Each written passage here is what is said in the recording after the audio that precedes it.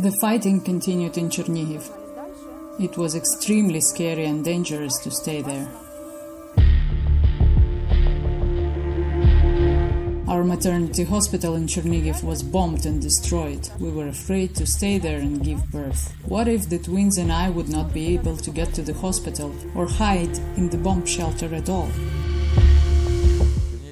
There are only 2 maternity hospitals in Chernigiv Oblast. These are Chernigiv and Nizhyn maternity hospitals respectively. Chernigiv suffered dramatically after the outbreak of the war, as you already know. The fightings were there. A lot of medical facilities were damaged. Volunteers from Chernigiv region reached out to us. These representatives of the community appealed to the foundation to support Nizhyn Maternity Hospital. At that time, it was the only maternity hospital that continued to welcome women in labor and pregnant women running away from bullets and shellings.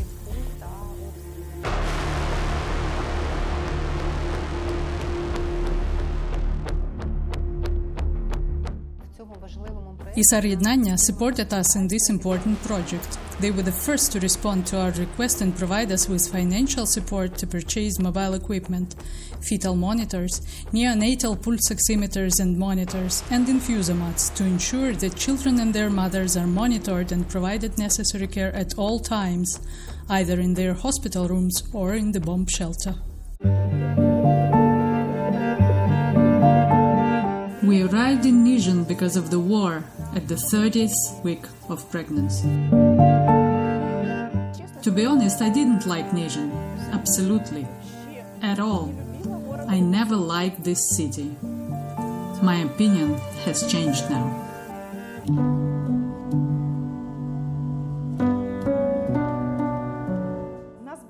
We admitted a woman who came to us pregnant with twins. She found herself in difficult circumstances as her husband died during her pregnancy, defending Ukraine.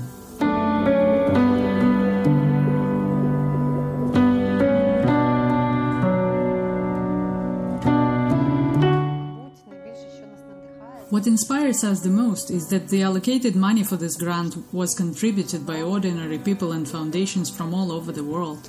They responded when they saw the problems of Ukrainians, the desire of Ukrainian mothers and babies to be born in their own country, having the best start in life.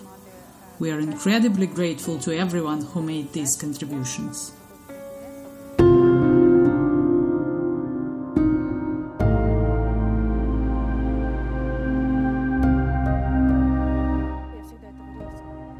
I always say to everyone that the most important thing is to meet a good person. If this person is also a doctor, it's a double success. I consider myself fortunate in this case. My kids and I are lucky. We were born with the help of this maternity hospital.